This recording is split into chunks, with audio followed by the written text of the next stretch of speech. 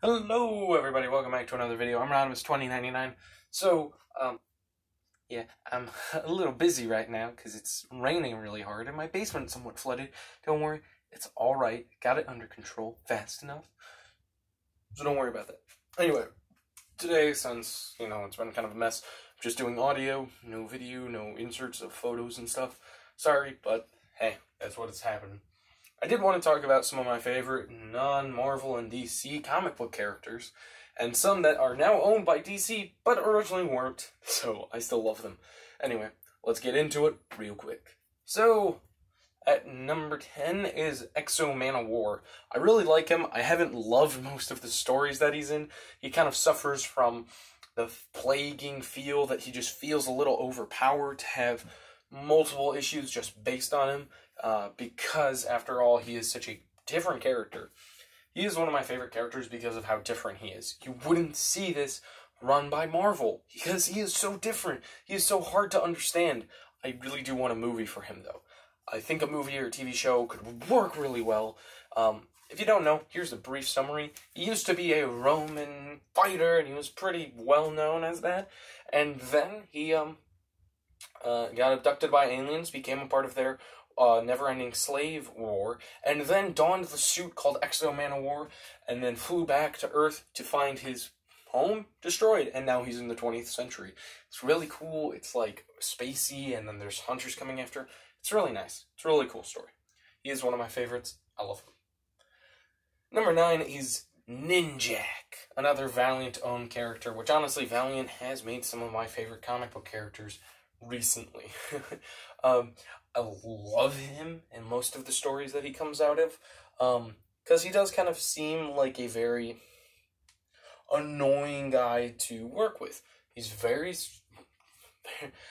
sadistic, somewhat, and he is very annoying when it comes to his volatile opinions. I like the character. Sometimes he is a little harder to handle, though, but I do like that he is really badass for just no apparent reason. He doesn't have many powers. Doesn't have any, really. He's kind of like... He's not really like Deadpool. He's somewhat like Deadpool mixed with Winter Soldier without the whole forgetting past. Being an excellent fighter and being kind of different at the same time. Now, number 8 is a weird one. Lobster. The Lobster in the Hellboy series. Basically, the Lobster was a World War II Nazi fighting guy, a superhero, and he always said, "Beware the claw," and then he would slam it on them. Somewhat like how Batman did it in Batman Dawn of Justice, even though really the Lobster, I think, did it way before him. And what's funny enough is he comes back as a ghost to haunt Hellboy, because on the day that Hellboy came out, he died. I thought that was such an interesting kind of feel for a character being from World War II and being a ghost and being very brought into the modern age, but with his kind of consent. Cap didn't want to come into the modern age. He actually went back, but he enjoyed it. My number 6, we're at 6, right? We are, I think so. Yes, we're at 6, is the Mystery Men. The Mystery Man from the movie, I can't remember if there was a comic on them. I know there was the Mystery Men comic book series that was somewhat like Wiz Comics back in the day, where they had Captain Marvel, well, Shazam, and they labeled him and kind of just put him under the banner. But I believe that is Blue Beetle, technically, so can't really count him. But the Mystery Men from the movie that came out in 1999, I think, it is honestly the perfecting version of The Boys. I somewhat enjoy The Boys, not so much, definitely not my favorite, but I do somewhat enjoy them to the fact of I think that they did a good job at kind of critiquing like modern superhero stories, but honestly Mystery Men did it before it was kind of popular to do, so I give them big credit. And I realize that this isn't number 6, but it does take up number... it could take up this whole list of them, because there is a lot of characters in it, so I am counting it as 2 spots. They are really interesting and cool, honestly. Yeah, they are good to read. You should read them. Yeah, you should. Alright. Number 5 is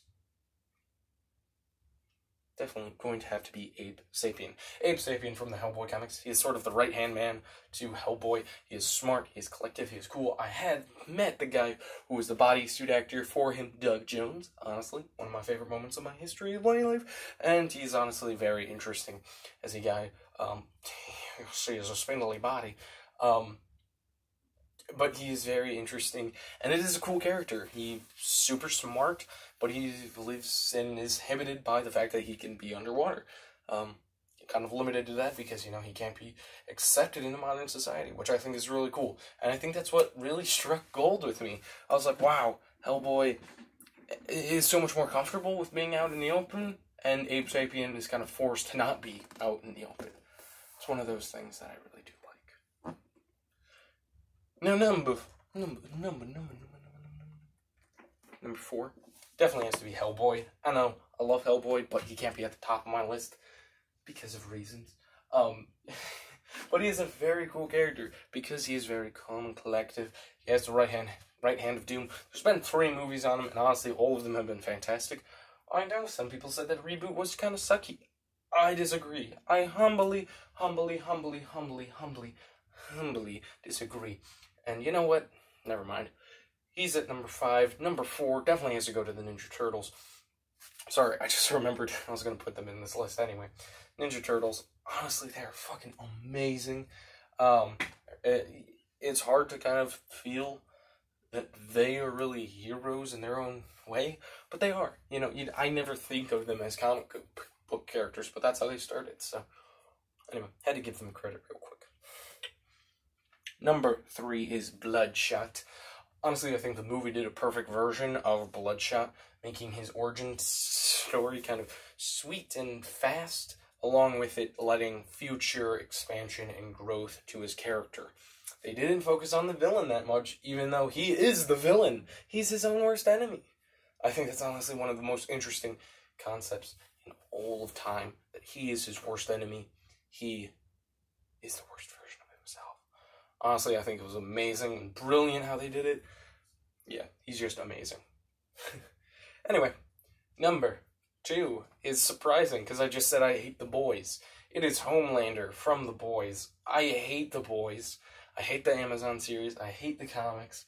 Because I read the comics, I thought they were pretty decent. I thought they were decent. They aren't great, but they were a little bit better than I was expecting. Then I watched the show. The show is so terrible. Honestly, they did a terrible job of kind of bringing those characters back into the kind of modern age.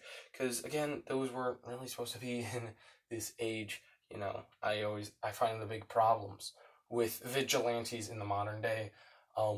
Especially with kind of the clumsiness that heroes can have. There was a reason why in the kind of Silver Age was known for being publicly announcing your identity to everybody as a superhero. Civil War saw Peter Parker do it as Spider-Man, something that was very much removed later on in stories, but I think that's honestly the purpose of it.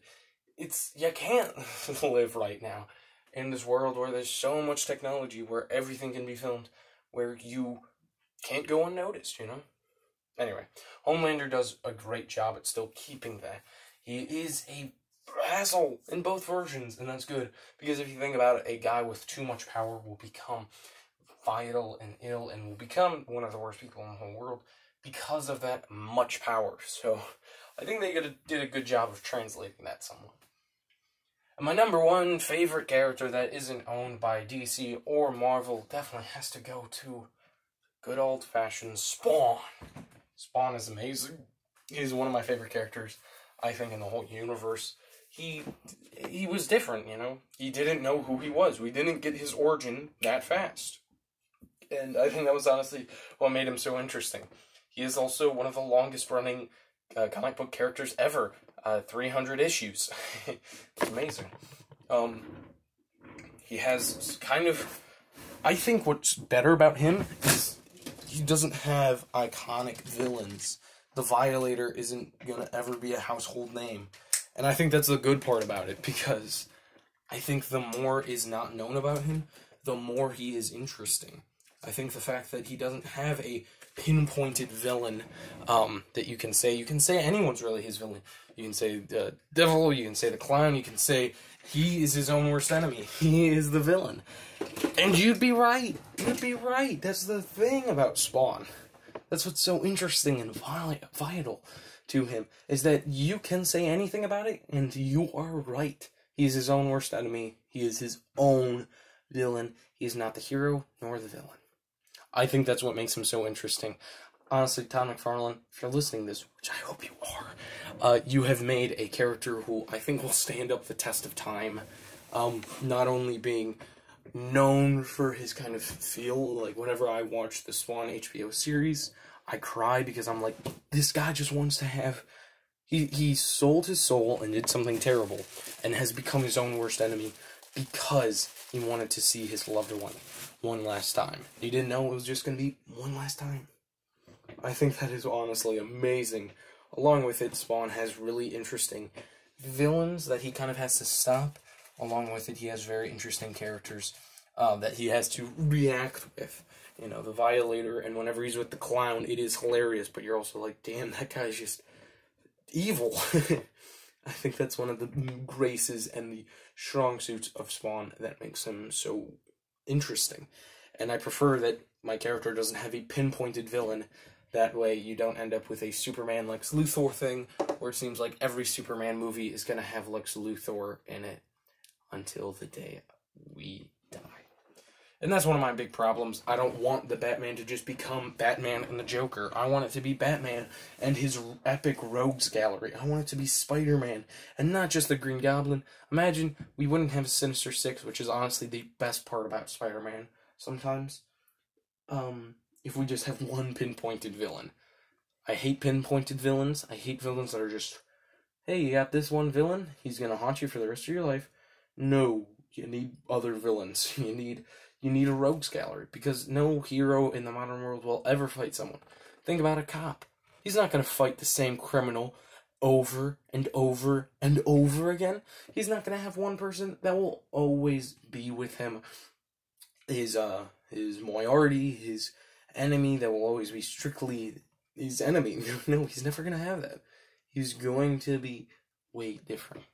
That's why I like to see. So I hope you enjoyed this video. I'm Rodimus2099, and I'll see you in the next video, where I do something crazy. No, I won't. You know me. I'm not that crazy of a guy. Anyway, I'll see you then. Goodbye.